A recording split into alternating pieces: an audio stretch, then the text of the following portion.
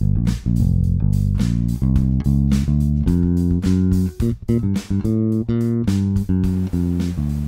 I'm Mike. Welcome back to the shop. Today we're going to hook up the RTMR into the car. I'm also going to provide links in this video to other YouTubers that have done the detail videotaping of how to connect all the wires into the RTMR. I don't need to repeat that information. There's some really good video out there. I will also include the wiring diagram that I used to put the RTMR together and how I ran all of the wiring. Hopefully you enjoy the video and you learn something from it. If you like what you're seeing, please subscribe. This is the location for the RTMR. It is taking the place of the original windshield washer bottle. I'm going to show you a couple of close-ups of the features of how things have been connected.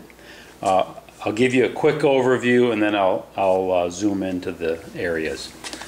The wiring is going through the bulkhead here where the heater hose used to come out. The ground for the RTMR is hooked up to the grounding on the battery box.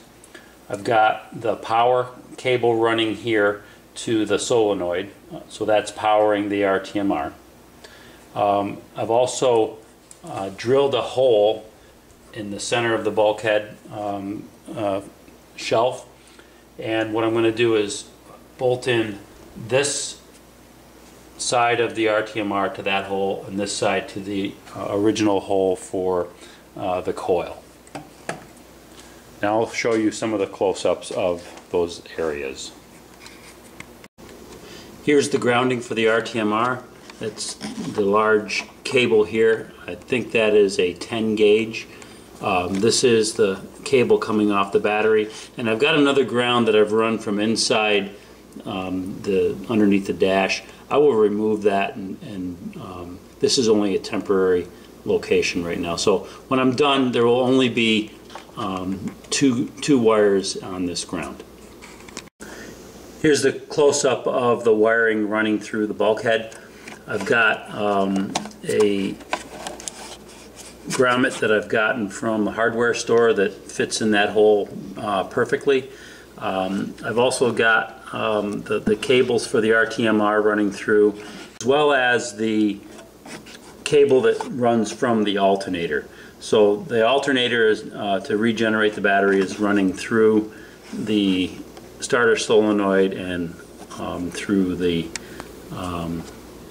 positive cable going into the battery. That is a rerouting, so I now have I no longer have any wires running along the back of the bulkhead, and this is the only unfused positive wire running inside of the car. Now when I'm done, so the cabling coming here, I think there's one thing I would have preferred to do in retrospect is actually wire up the RTMR first and then run the cabling to the main harness. And the reason for that is you can see that there's some gaps here.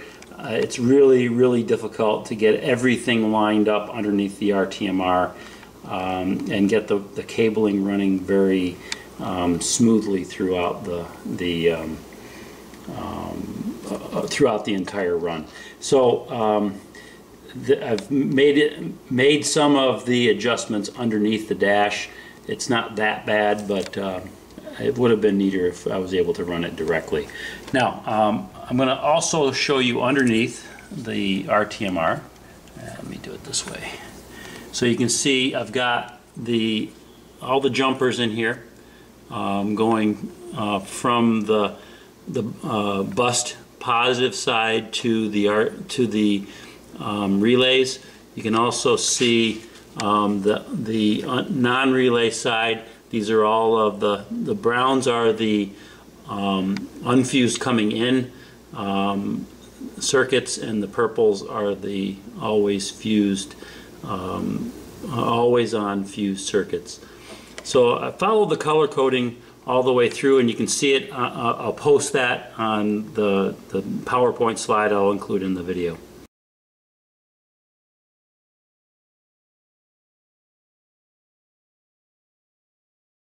Additionally, you'll see I've included plugs into any of the cavities that were not used. I will post all of the components that were used to build this RTMR. Also, you can see I've already installed the relays. These are single pole, single throw relays, so they're 4-pin relays. I have not done the calculations yet for all of the fuses. I do have a nice box of fuses that I will be putting in place. And you'll notice also that there's one relay that is not being used, so that's something for the future. I've plugged all of those related holes with the cavity plugs. Okay, so I'm going to start bolting this up, and I'll show you how it looks when it's done.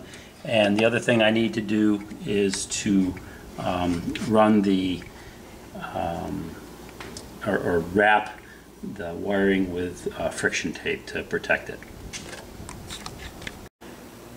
Alright, it's all bolted up and wired up, and all of the friction tape has been put on the wiring harness so that reduce the chance of cutting through one of the wires. I'll give you a real quick close-up on the next couple of shots here. Here's the wiring harness all wrapped in friction tape. I ran the power for the RTMR and put it in on the solenoid as before. I put that cable along the top of the RTMR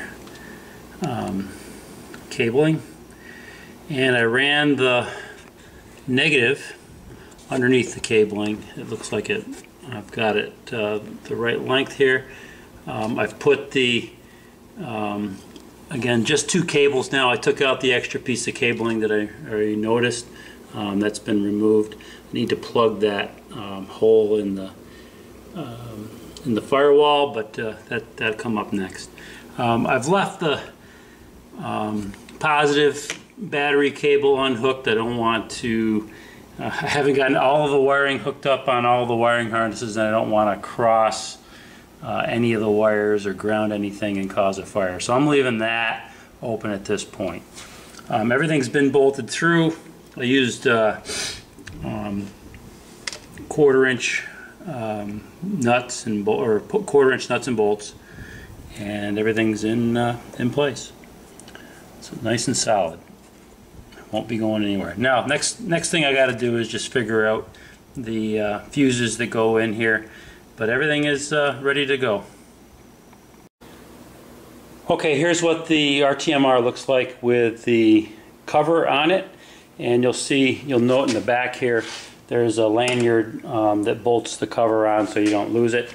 What's really nice about this RTMR is that it is IPT 65 rated, so it's rated for dust and not water submergence, but it will reduce the amount of water that will get in. It should be okay with splash water, which will get inside of the engine compartment here. So all the electrical components, when you've got all of the plugs in place and if it's installed properly, it should preclude any water intrusion into the wiring circuit. So good to go.